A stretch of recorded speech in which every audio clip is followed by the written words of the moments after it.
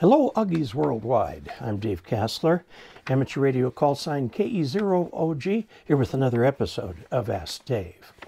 Today's question comes from Wolf, N2SJO. Now, this was sent some time ago, got caught in an email backup, but I apologize. His question is very interesting. Dave, with my digital multimeter, or DMM, I can measure capacitors. It works fine. I tried to find out whether a vacuum capacitor has 15 picofarad or not. The DMM shows nothing. Can I use a DMM or any other measuring instrument? Thanks in advance for a short answer to the email. The short answer is yes. Why don't we take this as a jumping off point to go into something that's important to all hams, and that is making measurements. We talk about in the books and in articles in QST and on the air and stuff like that about resistors having, they may want a 100 ohm resistor. They may want a 26 microfarad capacitor and so on. So one of the nice things to be sure that you've got the right part is to actually measure the value. And to measure the value takes us into the area of test equipment for ham radio. Back in ancient times when everything was analog, meter was very common.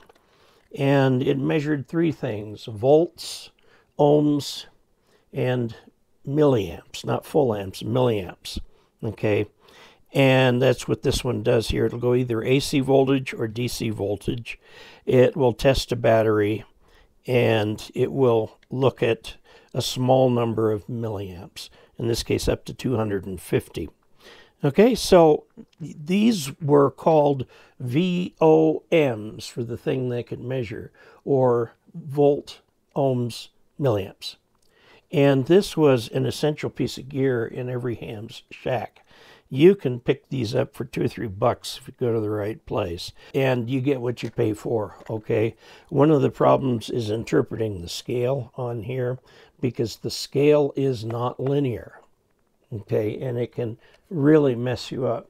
So let's take a look at a more modern multimeter. So this little thing is famous for being available at Harbor Freight for a very small amount of money, less than $10. This does not measure AC voltages with true RMS, but it does a lot more than this thing right here. Plus, it is digital.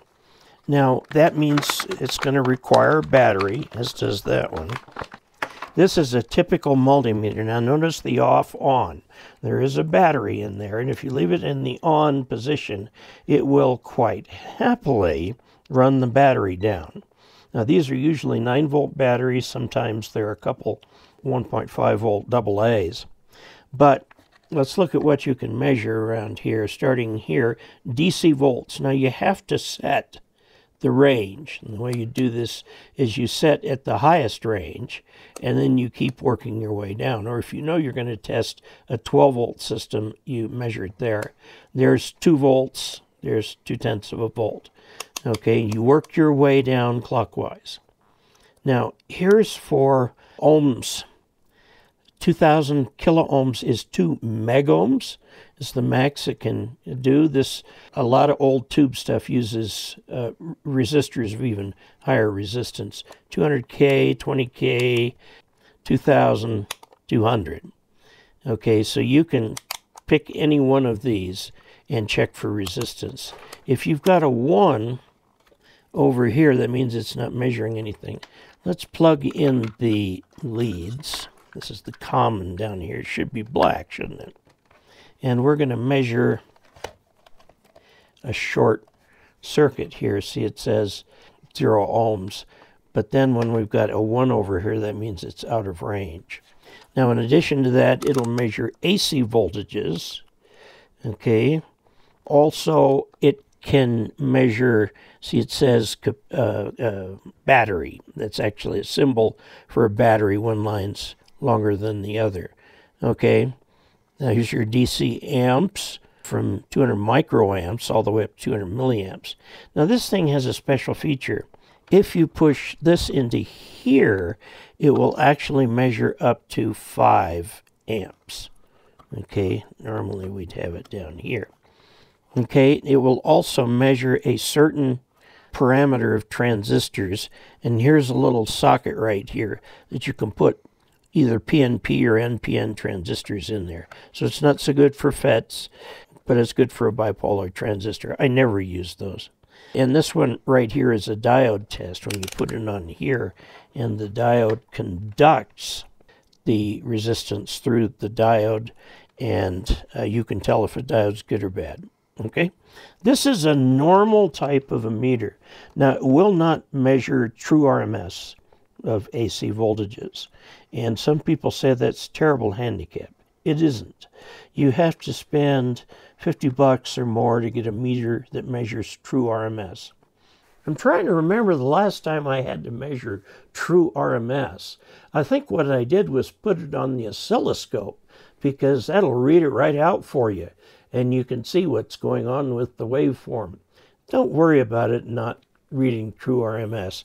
This will do for most ham radio use. Now I want to show you another type of meter. This right here is a Chinese meter. It's a multimeter. Okay, and you again choose your options here.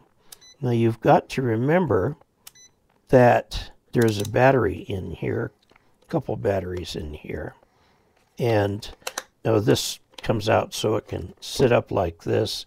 It's also got magnets on the back so you can stick it on a steel cabinet or something. You can go up to 10 amps. Here you can actually measure capacitance.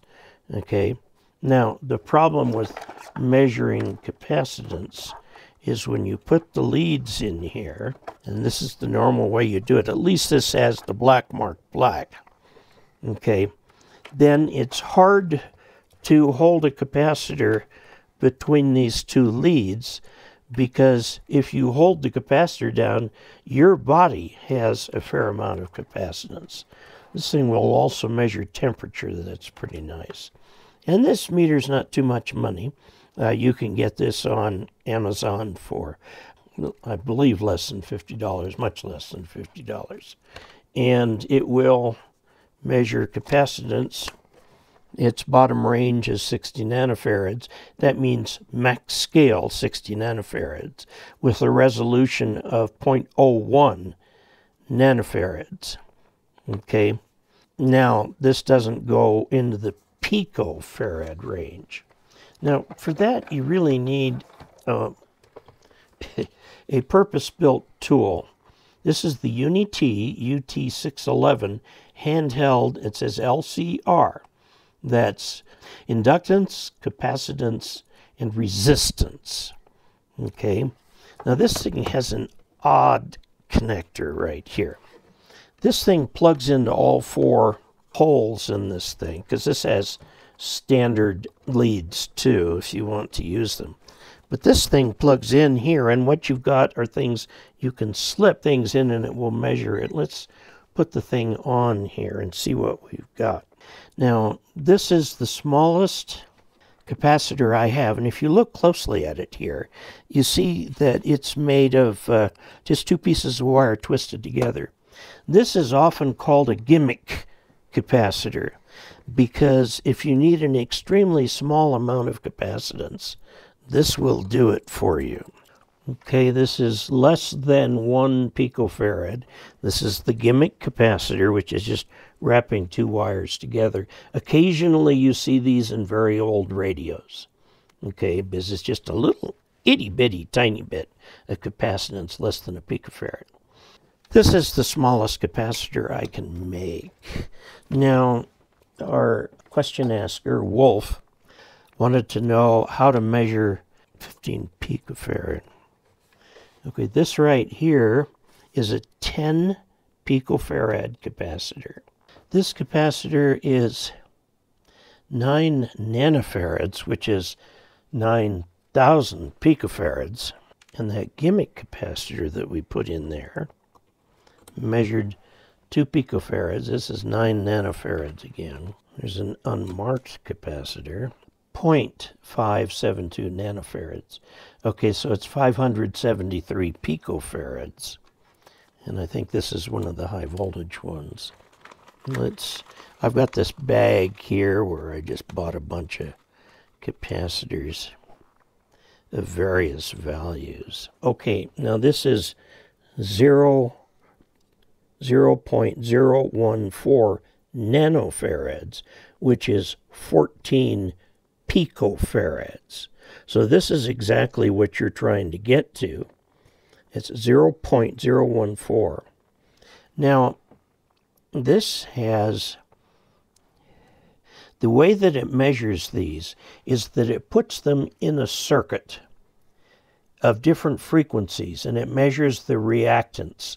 And the reactance is a measure of what we're looking for. We have frequency of 10 kilohertz, 100 hertz, 120 hertz, 1 kilohertz, and 10 kilohertz. I'd go for the highest frequency. Get a little closer to radio frequencies, and then we'll put this one in here. And it comes with 14.7 picofarads. Okay, this is a lot better than the other one. We've got a 10 kilohertz here that we're using as our basic measuring frequency.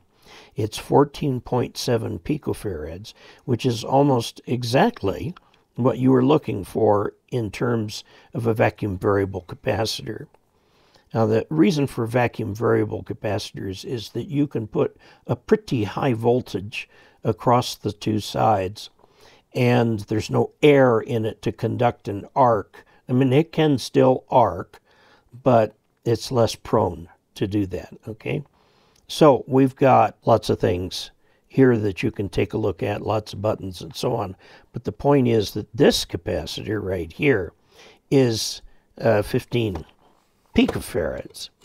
Let me try some of these others. Again, I'm using the highest frequency that I've got. And this is 9.6 picofarads. Okay? So, measure at the highest frequency you've got. Pick it up over here, 9.6 picofarads.